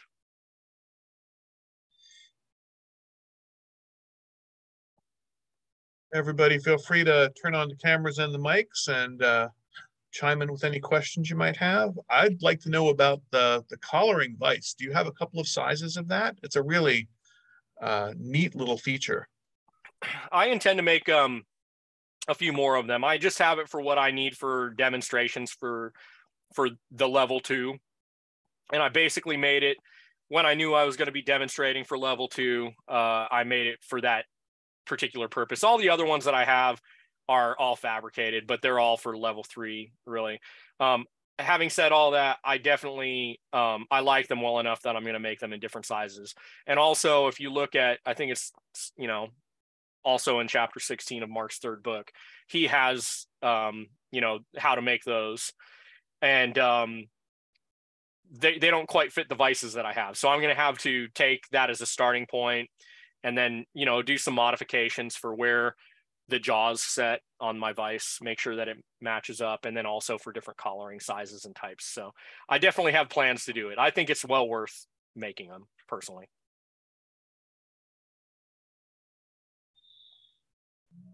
Great. Nothing really in the chat. I see, Russ, your mic is muted.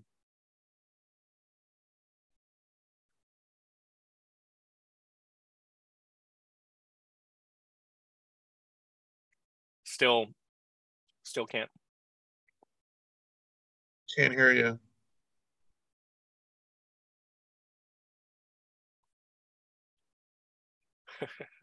maybe type in the chat if it's.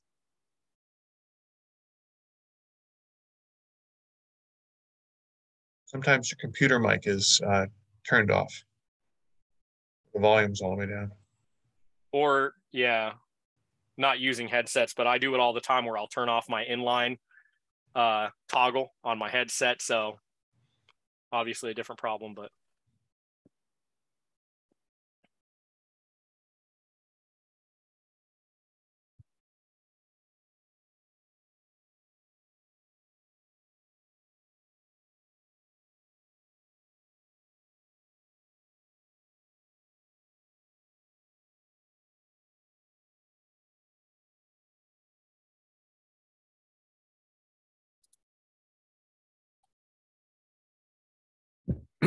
I have a question, John.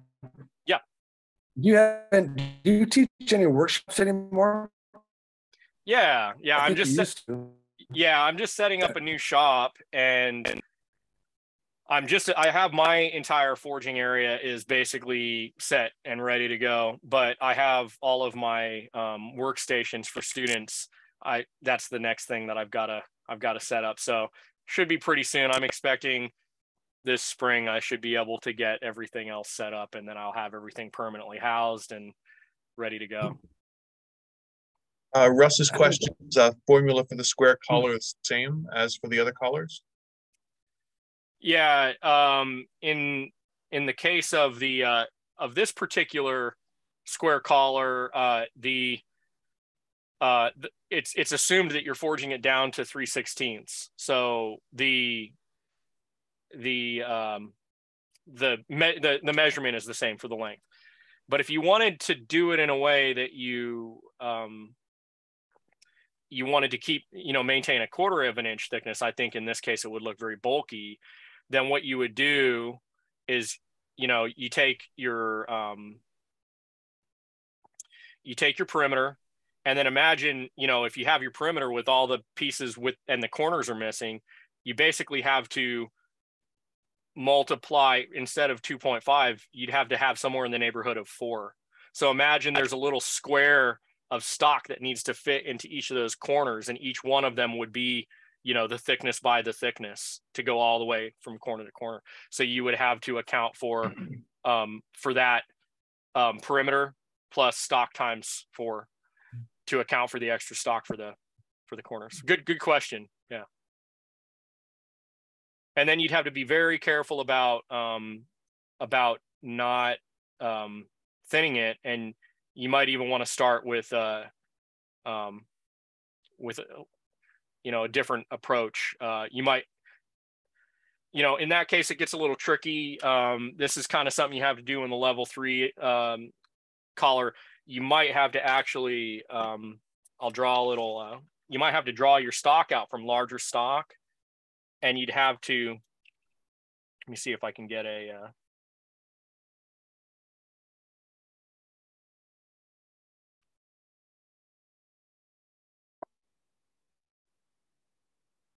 you'd have to forge in little humps for the corners, because otherwise and then you'd have to put your bends at each of these humps, because if you don't have the material there when you either are going to overforge it and it's not going to fit your mandrel anymore, or you're going to have some sort of other problem, with getting it in. So that's why in this case that can show you the rationale for why we're going from 1/4 to 3/16. Then you don't have to have that additional stock in the corners. Would that have to be a very precise, yeah, where you put those bumps to get it, that, or would you have some wiggle room? It has to be pretty much dead on where the corner is going to be. And Mark, I know at some point we'll have a write-up of that. I know he might have some of that up. I haven't checked with him recently, but I think he was going to publish some of that on the level 3 collar. That one has a bead though, so it's not apples and apples. It's a beaded collar, but it shows you kind of the rationale for doing that. It's a different approach. Like if you're going to do an upset corner, you either have to have the whole piece oversized and then push it in, and each edge gets shorter as you go, as you're upsetting, or you need to start by having that collar forged in advance, like I just showed you. And then you've got the extra material there. So when you make your bend, then you have something to basically just forge the surface out to flush. So there's multiple ways to do it all, but it just depends on how deeply down the rabbit hole you want to go. When you're, oh, sorry. No, Ryan, go ahead.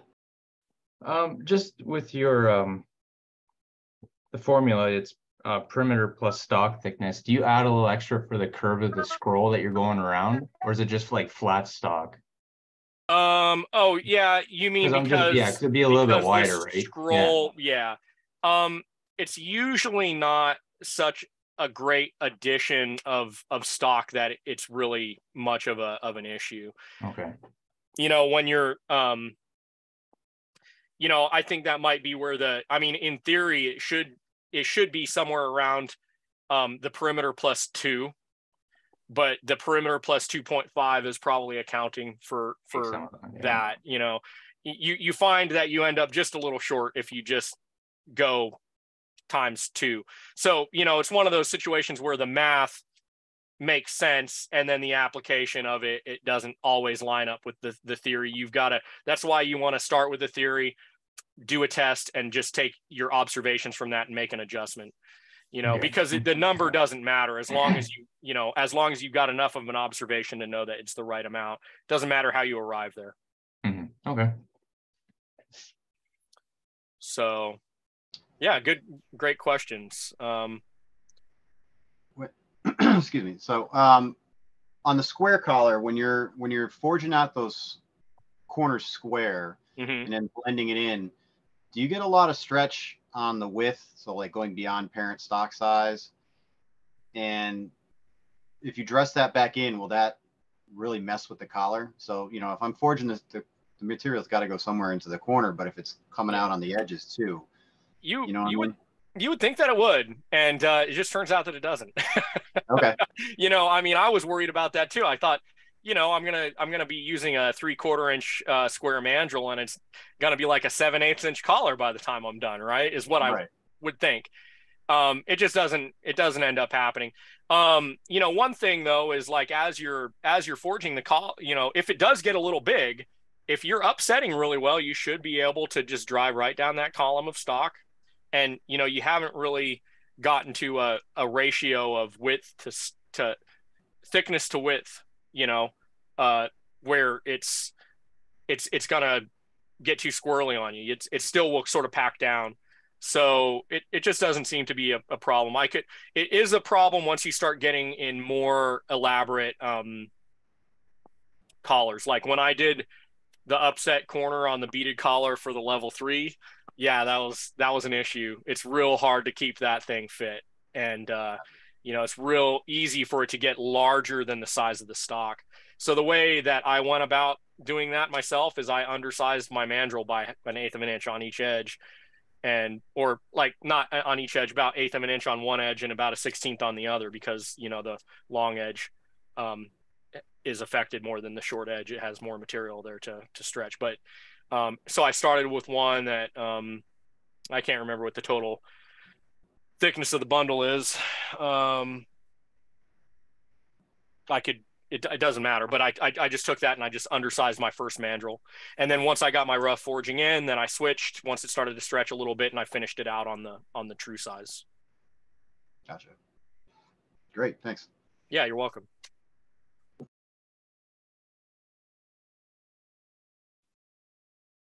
If nobody has any other questions, we're going to this is all being recorded, and as soon as we have it downloaded and up to the correct place, either on YouTube or as a Google document, we'll forward it out to everybody who signed up for class. A couple of people missed. Carol and Beatrice didn't make it, but and if anybody has any questions, you just reach out to me by the email. Happy to figure out whatever we need to do to get you the video of it as well.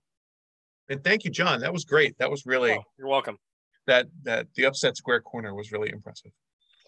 Thanks. Yeah, it's a fun one, and I would encourage you guys to try them all. You know, it's just more in the toolbox, so just more that you can use later. Great. Any last questions from anybody? Otherwise, we'll get the link out to you within the next couple of days. I do have a quick question for John about not the collaring stuff, since you're on the education committee, but I don't know if anybody else wants to be bored by my random questions. But it's about mentoring and getting somebody to do evaluations and things like that. So I don't mind. I mean, so being in Connecticut, obviously I'm not near any of you. And I was looking on the site for somebody to do evaluations, because I've been forging for a while, but I was going to go through all 1, 2, and 3. I haven't done any of it yet. And there's nobody on the site in New England at all that's listed as an evaluator or instructor or whatever the term is. The closest was Ellen in Delaware. And she was like, "Nah, I'm too far away." So, yeah, I'm kind of lost as to if there's somebody I could contact that would be willing to do it. I don't know how to do it virtually. I'd mail them my stuff. I don't know, because obviously there's no one in New England. Yeah, there are a few people in Maine. I think Beth Holmberg, who was here in California and taught this for many years, is in Maine, and it's what's his last? It's Samuel like Petrakis or something. I think his IG handle is Scald something. Parakis, Samuel Parakis. Okay. And he just did his, and he's also, I think, in New England. And I know in Connecticut, Bob Valentine is in Connecticut, but I understand that Connecticut has some mountains in there that it can be close as the crow flies, but it could be like 4 hours drive. I talked to him about that, and he was talking about hosting something. And the way that we've been doing it through Urbana is, I'm still saying we, even though I'm not on the Urbana board anymore, but they have some funds to be able to put together national curriculum instructor training courses. So you could reach out to, I think Stuart Shirley now is the education committee chairman for Urbana, and you could reach out to him, and if you could get enough people and a venue, there might be some money to put together something in that area. Gotcha. So now maybe not, because they just did something in Maine and they're trying not to, double up in like regionally, but I would still talk to him about that. And I do know that Bob Valentine in Connecticut, he's in Goshen's, I think. Yep.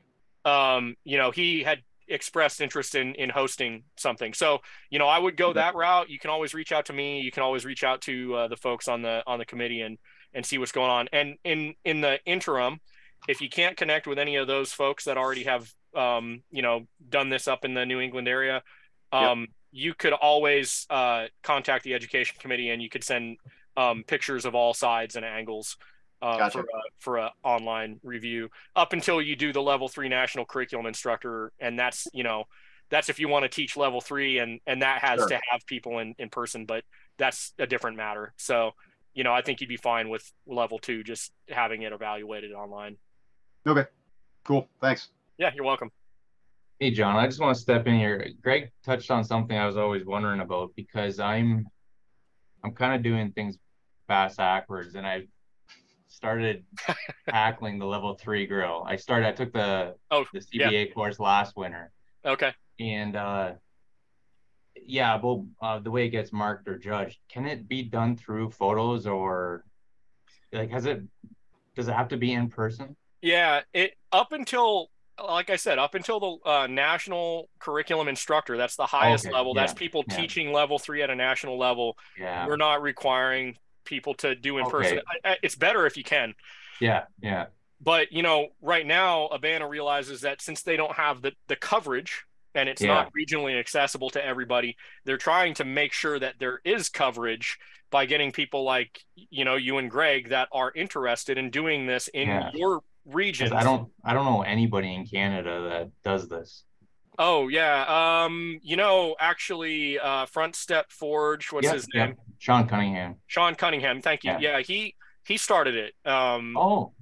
So I don't know how far along he was, but he took the very first, it was like by invitation only Urbana class, and started the process. So I would reach out to Sean, and if you can do buddy system, if you guys, get just a core group of people in your area that you can start it, encourage each other and help each other through that level 3. And then from there, you can be available to help people in your area.